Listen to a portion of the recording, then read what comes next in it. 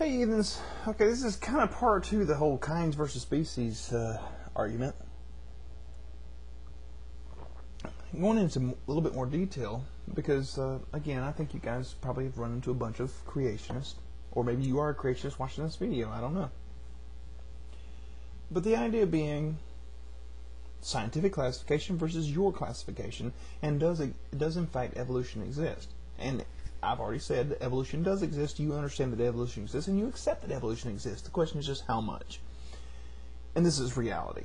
You understand that two animals can breed together and create a new animal. You understand that you are much like your parents, but and will be much like your children, but your children will be less like your parents. You understand all this.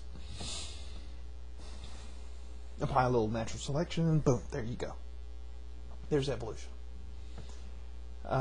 You understand that different breeds of animal can mate with each other. You understand that two different levels of animal, like a lion and a tiger, can breed.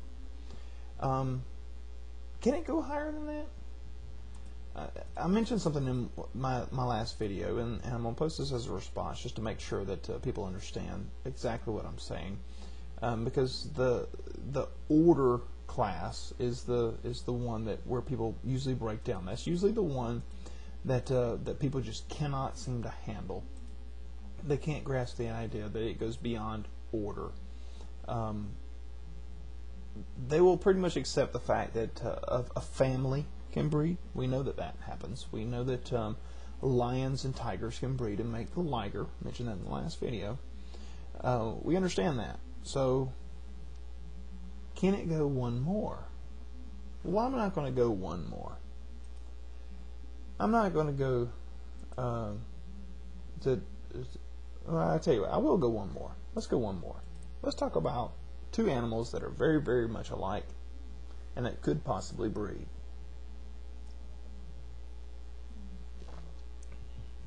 I want you to think about a lizard. A lizard is a reptile. It is not born in water. It does not have gills. It does lay eggs.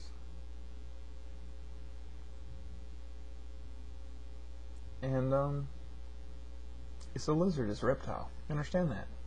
Its kingdom is Animalia. Its phylum is Chordata. Basically means it's a vertebrate, more or less. Its class is crazy name. I ain't gonna try and pronounce it. Order is Squamata, and the suborder of Lacertilia. But it's a lizard. Okay. Then there's the salamander. Salamander lives under the exact same phylum of Chordata. Its class, however, is amphibia, or amphibian. Alright. It goes back to the whole primate thing. You go to, when you look at people, we're primates under our, when you classify us out at the same level of order where we're primates, something else is a carnivore or a herbivore or an omnivore, but we're primates. I don't get that, but hey, that's between you scientists. That's how you labeled it out, so fine, whatever.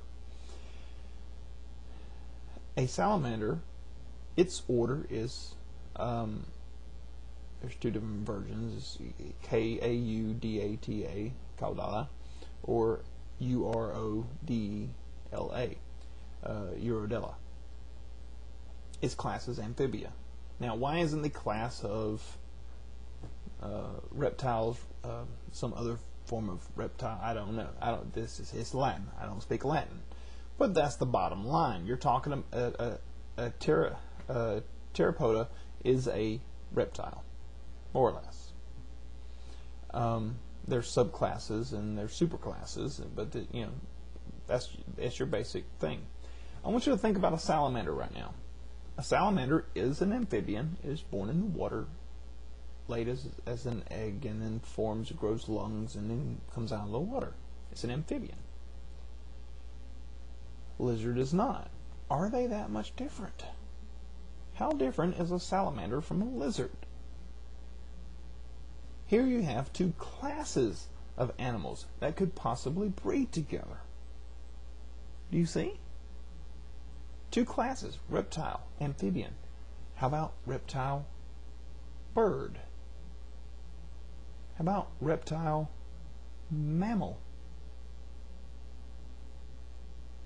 You see? Not that big of a deal, is it?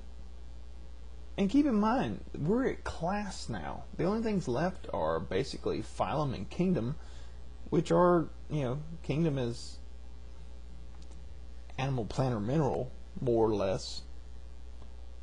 Phylum gets a little more specific, but it's, again, it's very hard to give it generic terms. You don't start getting, generic until you get to class. And here I'm showing you lizard and an amphibian. Are they that much different? Could two animals have reproduced together, just like the tiger and the lion who make the liger?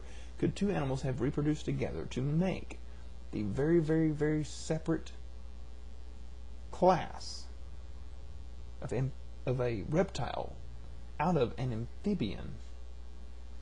And what the hell ever? Who knows what it could have been? It could have been a species that's completely and totally extinct that we haven't even found yet. Who knows? I don't know. I don't know. Do you know? I'm not saying your God doesn't exist. I'm saying this happened, people. It really, really happened.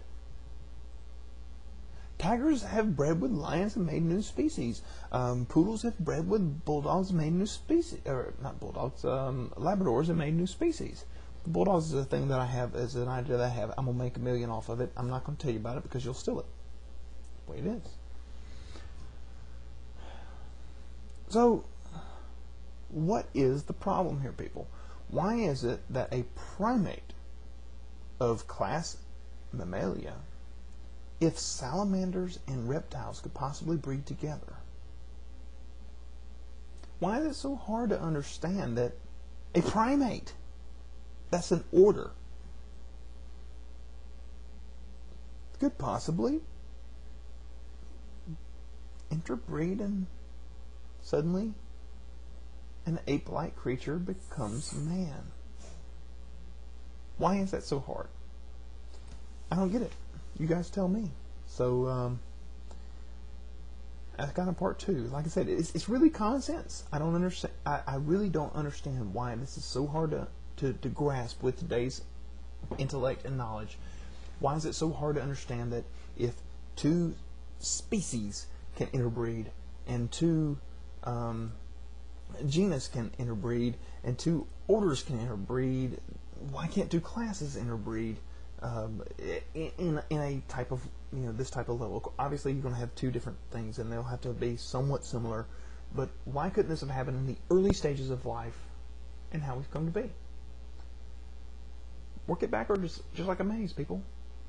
Finish to start, not start to finish, and it makes sense.